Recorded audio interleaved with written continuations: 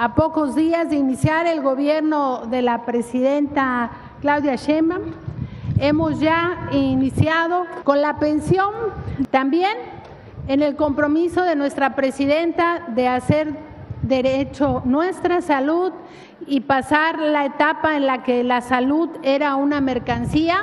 Se estableció el programa Salud Casa por Casa.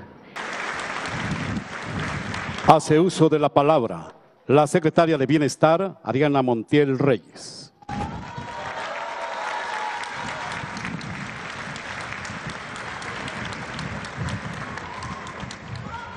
Buenas tardes, con el permiso de la Presidenta de México. Saludo con mucho aprecio a mis compañeros de Presidium con los que hemos compartido esta gira de trabajo de la Presidenta por el sureste del país. Y también a todas y todos ustedes, muchas gracias por estar aquí y acompañarnos. Además, agradecer especialmente, como siempre, su hospitalidad a nuestro compañero, amigo, Joaquín Díaz Mena, nuestro querido Guacho. Aprovecho la oportunidad para felicitarte y desearte lo mejor para ti, para tu gobierno y sobre todo para el pueblo yucateco. Hace un año reconocí aquí en Yucatán, en una gira de trabajo que tuvimos, instalando los comités de los bancos del bienestar, que Guacho era de los mejores delegados del país de bienestar. Y hoy tengo la confianza que no solamente quedará ahí, sino será el mejor gobernador de Yucatán.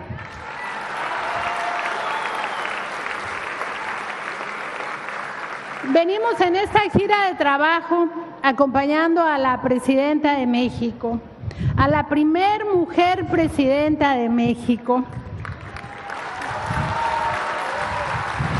a refrendar que los programas de bienestar van a continuar en todo el país y aquí en Yucatán van a seguir recibiendo su apoyo cerca de 620,000 yucatecas y yucatecos.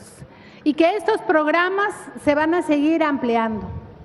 A pocos días de iniciar el gobierno de la presidenta Claudia Sheinbaum, hemos ya iniciado con nuevos programas, con la pensión de Mujeres Bienestar, que apoya a las mujeres en este año que inicia o que iniciará en 2025, iniciaremos apoyando a las mujeres de 64 y 63 años y posterior de 60, 61 y 62. Pero aquí en Yucatán, como existe mucha población indígena, 90 municipios ya están registrando a las mujeres de 60 a 64 años para hacer justicia a nuestros pueblos indígenas. Por instrucciones de la presidenta se inició el registro inmediato de esta pensión y ya hemos registrado a 700,000 mujeres a esta pensión de manera inusitada. Se ha hecho de manera muy ágil, como ningún otro programa de bienestar de los que ya existen. También en el compromiso de nuestra presidenta de hacer derecho nuestra salud y pasar la etapa en la que la salud era una mercancía, se estableció el programa Salud Casa por Casa. Y desde el 7 de octubre estamos visitando los domicilios de los adultos mayores y las personas con discapacidad.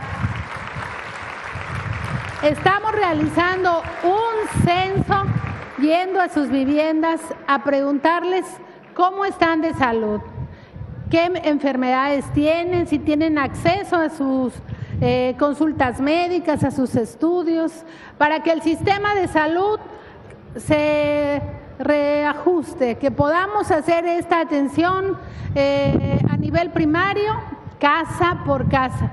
Y para ello, a partir de mañana, y sirva esto de convocatoria, vamos a iniciar a registrar a más de 20,000 enfermeras, médicos, profesionales de la salud, para que posterior a este censo, a partir de febrero, inicien las visitas ya con el personal de salud periódicamente y de manera personalizada para cada adulto mayor o persona con discapacidad.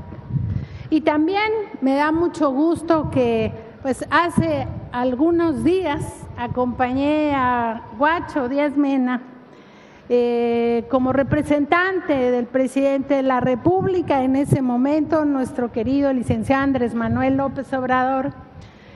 Lo acompañé a su toma de protesta y me da mucho gusto que han pasado pocos días y vamos a cumplir un compromiso que él hizo en campaña, pero que además era un pendiente en los programas de bienestar, que la pensión para personas con discapacidad sea universal aquí en Yucatán.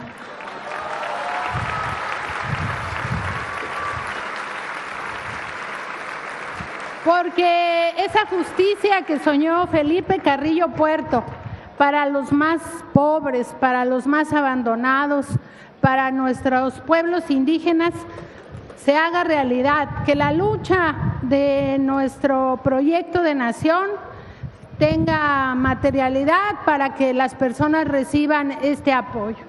Y a mí me da mucho gusto que aquí sigamos en Yucatán construyendo la cuarta transformación. Este año es el año de Felipe Carrillo Puerto, así lo decretó el presidente López Obrador, y aquí en su tierra nos da mucho gusto que podamos profundizar el humanismo mexicano del que fueron parte Felipe y Elvia Carrillo Puerto, porque gracias a su lucha, a sus ideas, pues el movimiento de transformación al que pertenecemos, al proyecto de nación, ha hecho realidad estos sueños de que tengamos una vida mejor, sobre todo para los más pobres. Muchísimas gracias por acompañarnos, muchísimas gracias por darnos la oportunidad de servirnos. Bonita tarde.